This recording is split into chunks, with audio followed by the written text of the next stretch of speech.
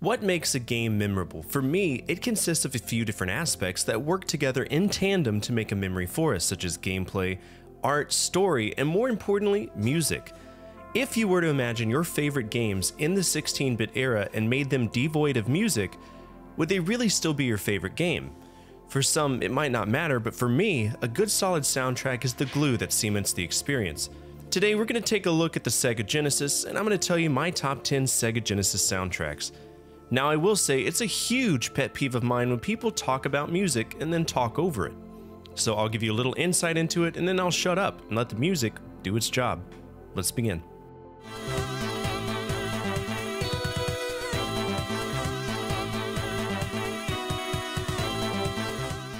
Gunstar Heroes is an interesting game, and it carries an interesting aspect of Konami's history.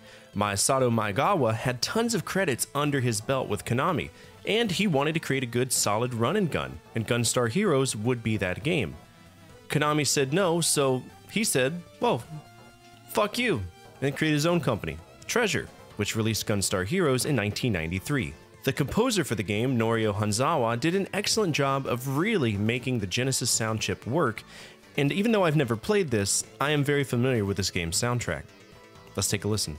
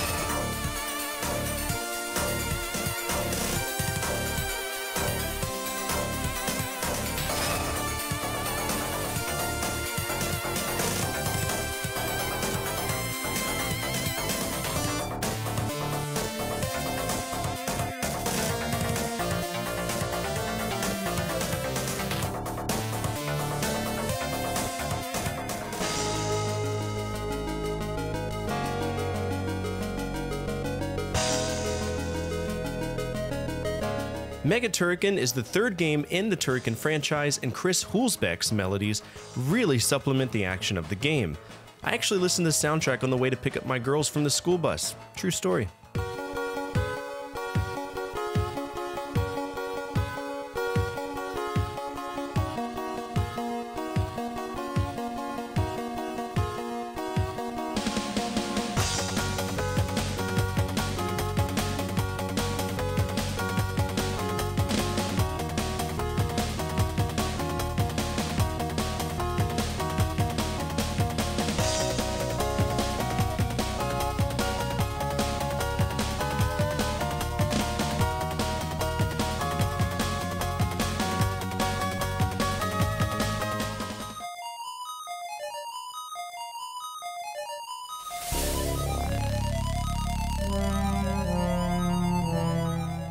Every game in the Shining franchise has a very distinct sound, and the best way that I can describe it is incredibly organic symphonic sounds, like the trumpets actually sound like trumpets and not some just synth sample, right? The composer, Motoaki Takenouchi, took over from Masahiko Yoshimura and kept the same compositional style all the way up to Shining Force 2, which is the 5th game in the franchise. If you want a good solid soundtrack that fits any mood that you're in, Shining Force 2 will do it for you.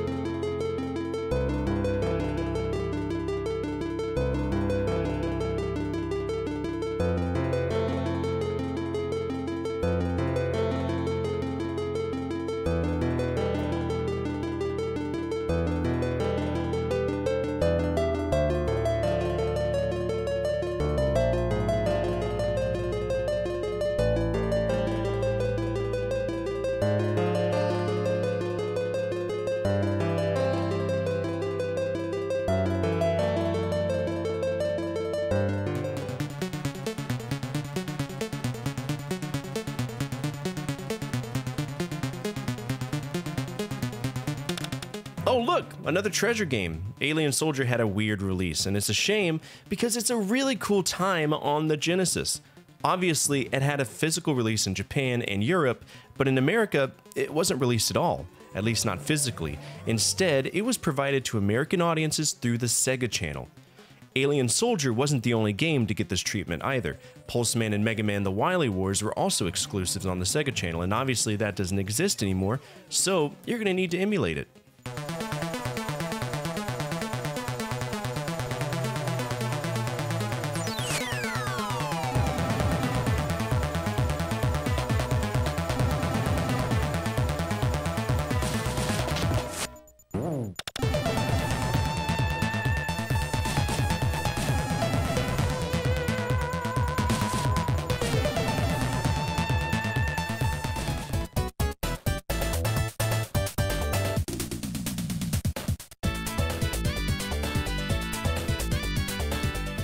This was a very difficult choice, because much like Donkey Kong Country in my previous soundtrack episode, Sonic has always had extremely amazing music. Truly epic soundtracks, likely because Michael Jackson was involved, at least in Sonic 3, until he decided to go off on a kid-touching bender. Allegedly. I personally feel that Sonic 3 has the funkiest soundtrack out of all of the Genesis-era Sonics, but I strongly suggest that you listen to all of them and not really just the platformers, Mean Bean Machine, Sonic Spinball, really any Sonic game on the Genesis. They're all gold.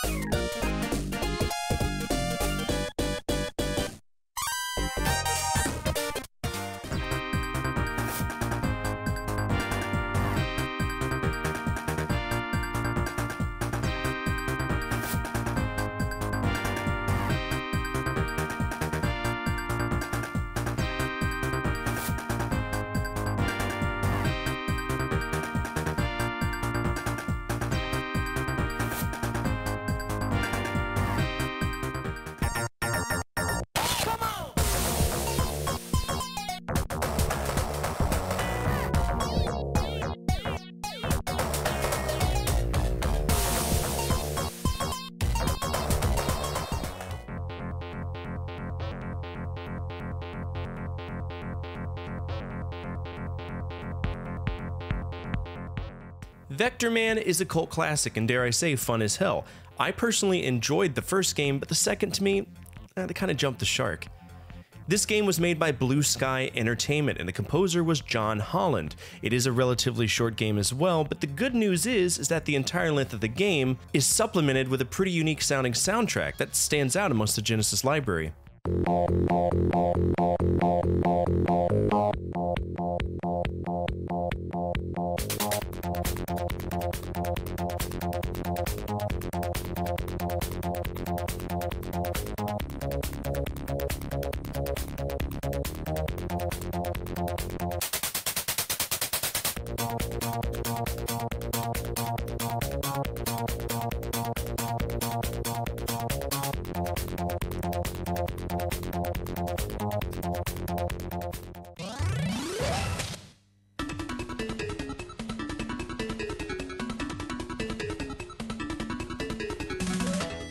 Ever wanted to play a game where you're a puppet with a detachable head with the sole purpose of destroying the evil King Dark Demon and his horde of minions?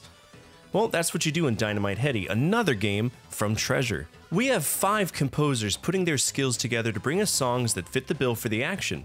And those songs are named like early 2000s file names. I'm impartial to the song I Like Goldie Hawn and Onami Konami.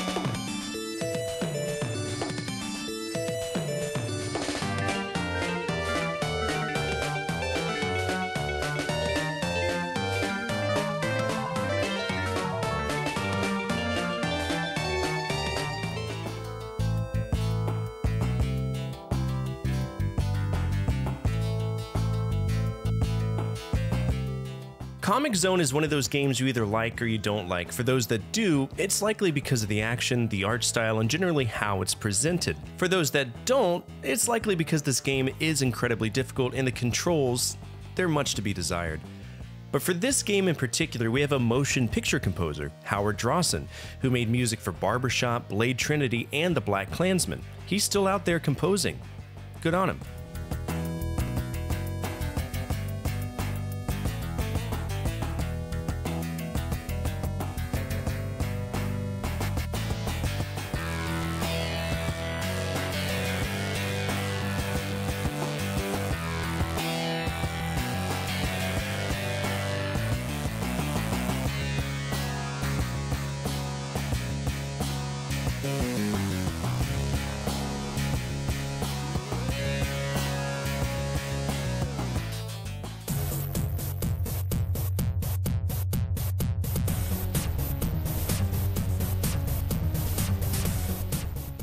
I did not expect this game to have such a bopping soundtrack, nor did I expect it to be a good game, but it is. Based on Batman the Animated Series, this game was released on tons of consoles, but the Genesis version in particular has amazing music courtesy of Jesper Kyd, which is one of the names you should know in the compositional world. Jesper is Danish, and he's been cranking out soundtracks for tons of games you likely didn't realize, such as Borderlands, Assassin's Creed, Hitman, Unreal Tournament, Soul Calibur, Darksiders, he's been around.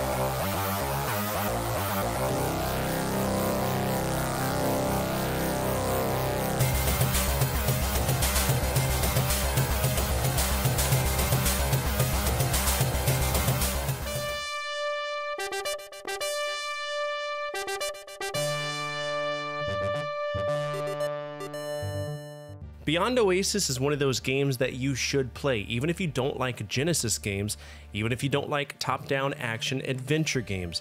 The way that the game plays is essentially The Legend of Zelda on steroids cut in with some Soul Blazer pixie dust. We play as Prince Ali, or Thor, depending on what version or regional release we play, who discovers a gold armlet that once belonged to a wizard of legend.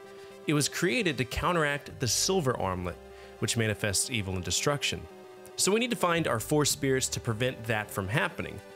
The music was composed by Yuzo Koshiro, and it's a very different style from him. We're so used to the bebopping down the street, fuck man, I want to kick something in the face style of music, but in this case, we have a more melodic approach. It showcases just how versatile Koshiro was as a composer.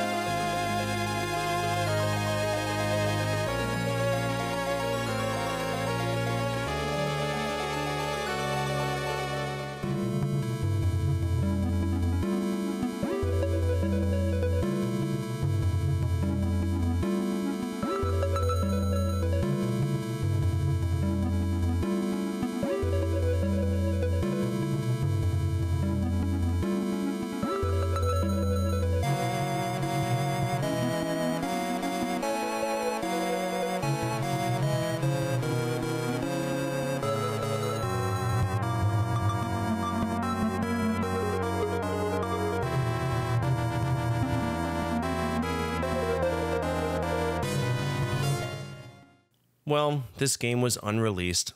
That's a shame. We should listen to the music. Oh wow.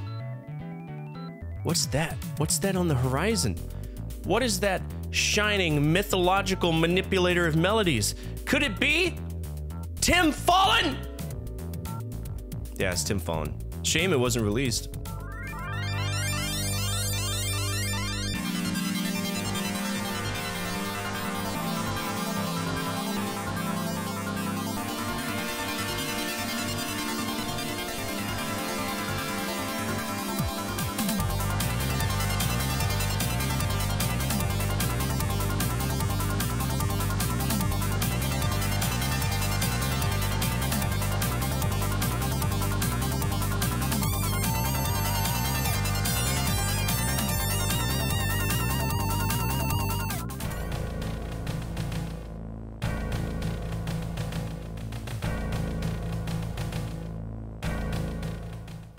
I'm not a huge fan of Gauntlet, and I chalk it up to just not being alive at the time.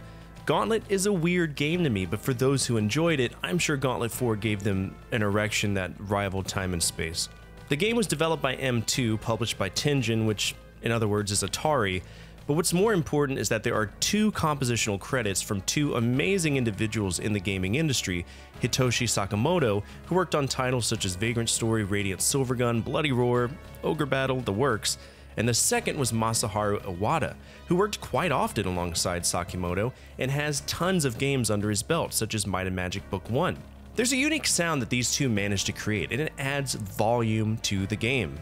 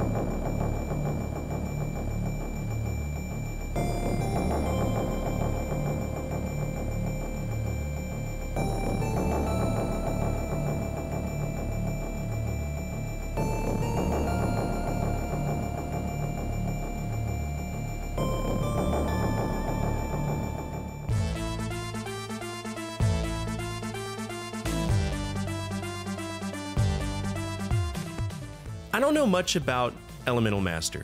From what I know, it's a top-down shooter made by Technosoft, who is known for jumping genres more than an indecisive liberal arts major. You never knew what they were going to do, be it pinball, racing, shooting, it was all over the place. In the case of Elemental Master, Toshiharu Yamanishi put so much focus into the soundtrack. It just acts like a catalyst to the experience, which I appreciate.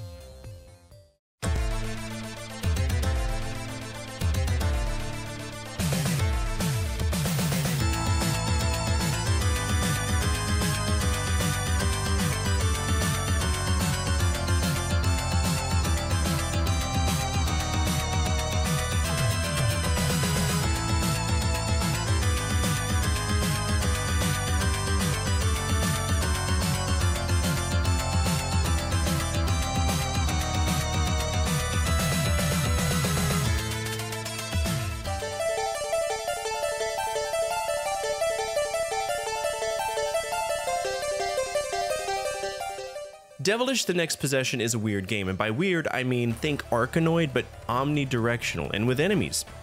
A lot of them actually. In fact, I think this is one of the more interesting and novel concepts for block-breaking games of the era. This is another Hitoshi Sakamoto compositional credit, and like we saw in Gauntlet 4, there is a sort of epicness in his songs. Let's listen to a few.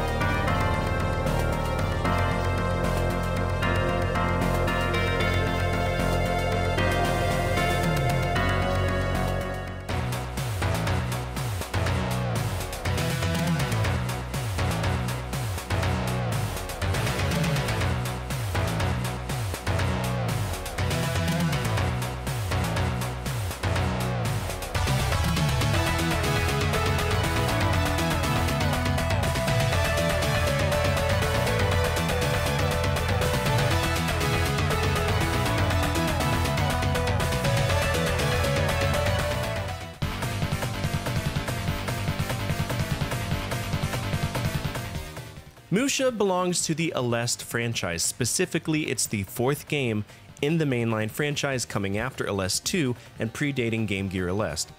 Compile historically really loved this franchise, and I don't blame them. They took the shoot 'em up genre and kicked it into turbo overdrive and filled it to the brim with challenges. Think of Blazing Lasers, Gunnak, Zanak, all of which are considered parallel to the Aleste franchise. Musha alone is named after the advanced weaponry we pilot, the metallic uniframe super hybrid armor. It's basically a Gundam that transforms into a flying robot thingy. We play as Terry, and our job is to go destroy a human-built supercomputer that never bought WinZip. Now it's taking over the world, or at least trying to destroy it.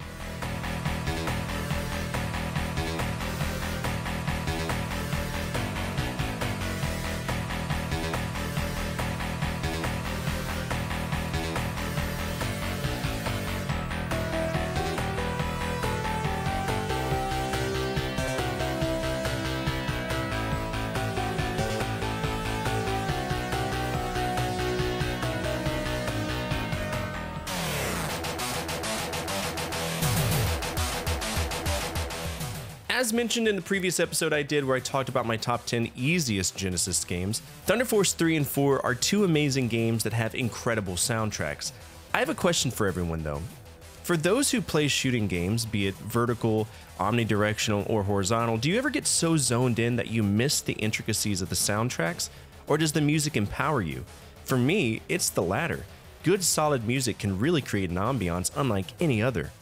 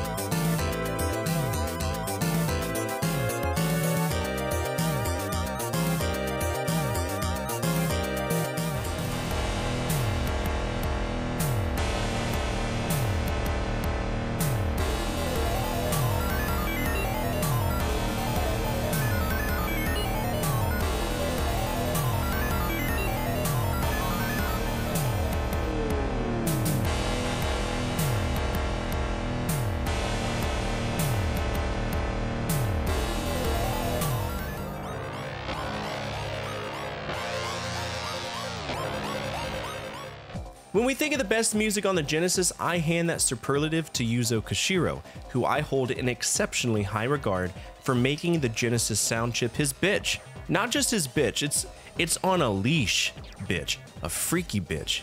You know what I mean? Koshiro went above and beyond to provide truly organic songs and sounds, and trying to find the best two was very difficult. In my opinion, Streets of Rage 3 is better off viewed as an interactive soundtrack because the game itself isn't that great. It's literally an interactive soundtrack that you happen to play a fighting game to. Streets of Rage 3 is a very progressive compositional work from Koshiro, but it feels more like an experiment.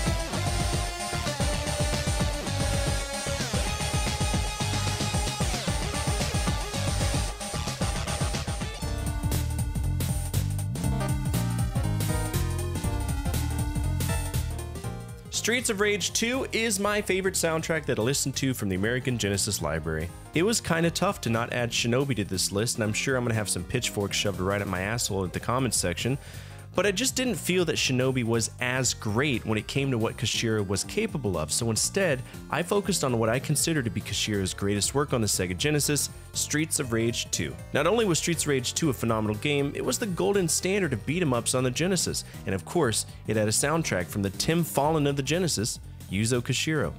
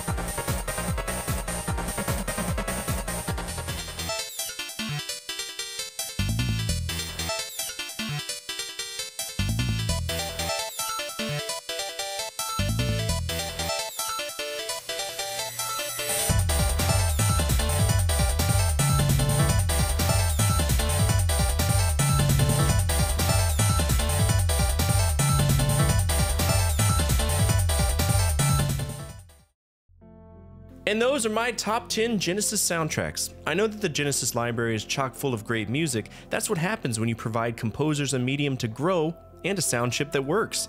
How do you feel about this list? Feel free to tell everyone down below. Who knows, maybe you'll even expose someone to a wonderful soundtrack they didn't even know existed.